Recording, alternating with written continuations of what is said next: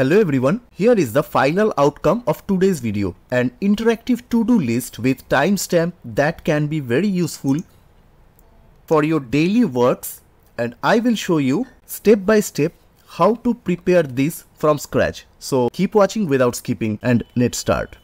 To start with, we will create a new sheet. We'll prepare a to-do list first. I am taking the tasks from the earlier sheet. Well, these are my list of works. I'll prepare the environment.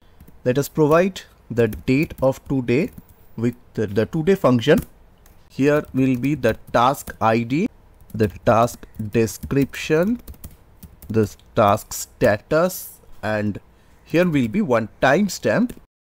When we will check the status of the task as completed, the timestamp field will show the time of completing that task. It will be very interactive. Let us do the formattings.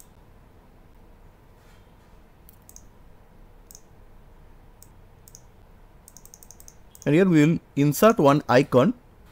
We'll search for an hourglass. You can provide any icon that you like. We'll check on it and insert.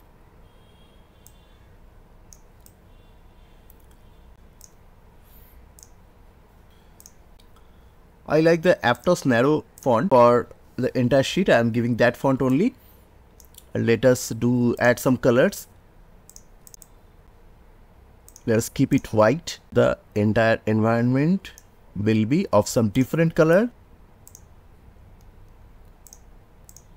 Change the color of the icon as well to make it more visible. Let us increase the size of font of the date.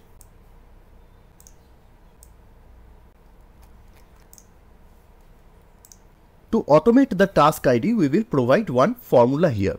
There will be an if to check whether task description is blank or not. If it is blank, the task ID also will be blank. And if the task description exists, that is, it's a non-blank cell, it will check what is the maximum serial number in the task ID column. We'll give $1 to fix the top cell, add 1 to the maximum number, and we'll drag it to the last.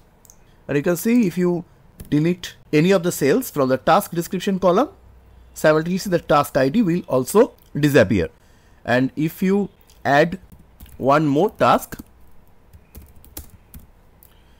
then automatically the task ID will also generate. Now we will insert the most interesting thing, that is the checkboxes, to check whether a task is complete or not. For that, we need to go to the developer tab. If you don't have the developer tab in the ribbon of your Excel, just right click on the ribbon, click on customize the ribbon, and just check this developer option from here and click on OK. Then go to insert, and from here click on the checkbox from the form controls. Draw one checkbox here, right click on it and go to edit text and delete label and click outside. Right click on it again, click on copy and go to the next cell and press Ctrl V to paste it. Do the same for all the subsequent cells in the same column.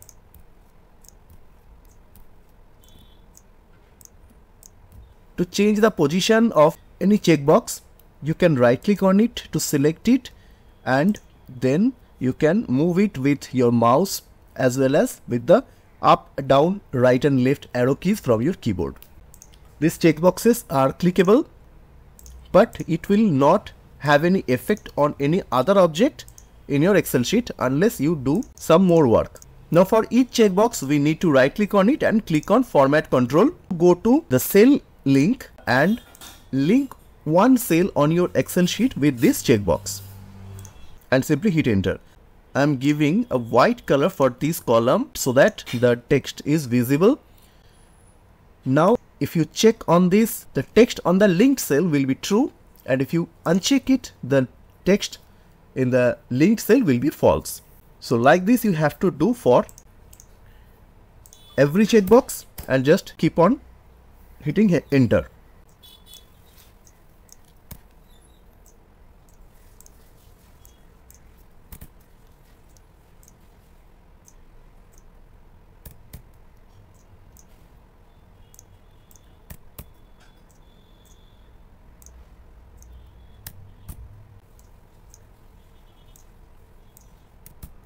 Now before proceeding further, you should check once whether the cell linking is done properly, and after clicking each checkbox, the text is displayed on the cell corresponding to the checkbox.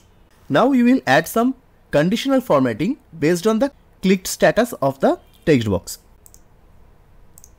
And for that, we will select the tasks and go to conditional formatting and create a new rule. We will click on use a formula to determine which cells to format, and the formula will be the corresponding cell of the checkbox should be true equals to E4, or you can directly click from here also, but you need to delete the dollar symbol from here. It should be equals to true, and the fill color will be this one, and the font will be strike through regular, and the color this one. So click on OK, click on OK once again. All the tasks are now formatted based on that conditional formatting. Now you can see that there is a change. If you click on any of the checkboxes corresponding to that, the list is now getting formatted. Now we will show you how to give the timestamp. You need to give one conditional formula with a simple if.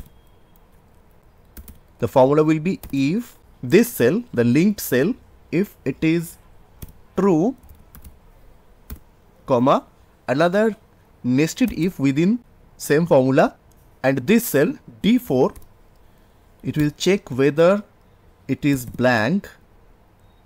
If it is blank, it will put the timestamp with now function, and if it is not blank, then it will keep the same value that is already there.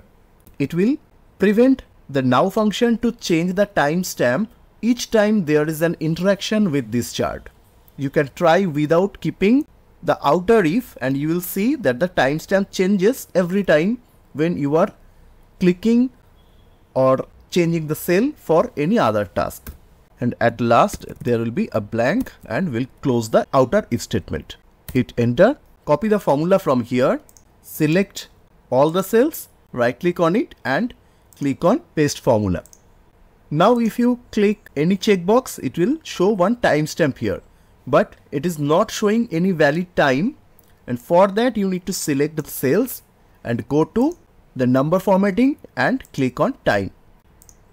Now you can see there is a time next to the task that you have just completed, and if you click on another one, it will show the time of completing that task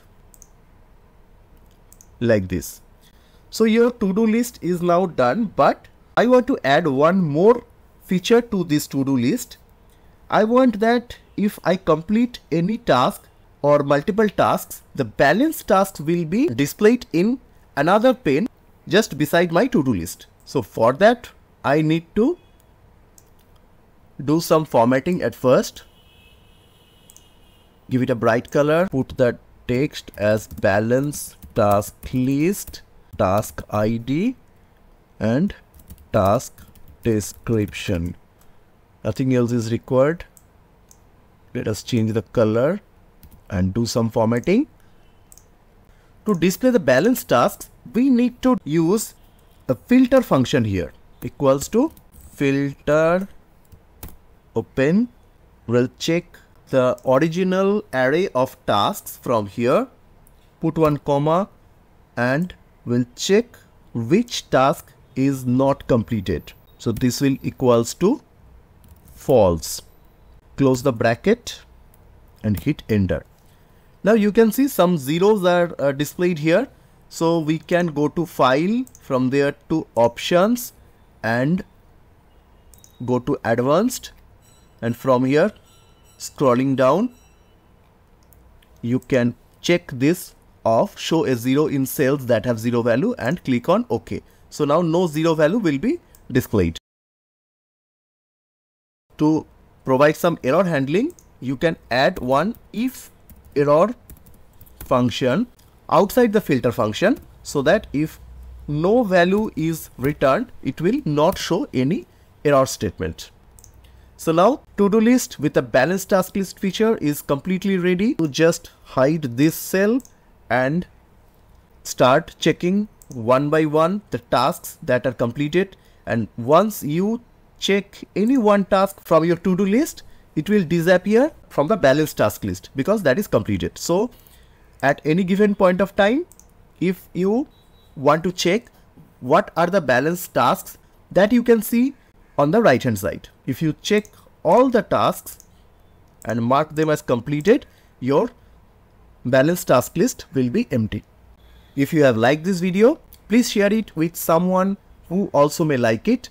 And if you have not subscribed to our channel till now, please subscribe. Thanks for watching.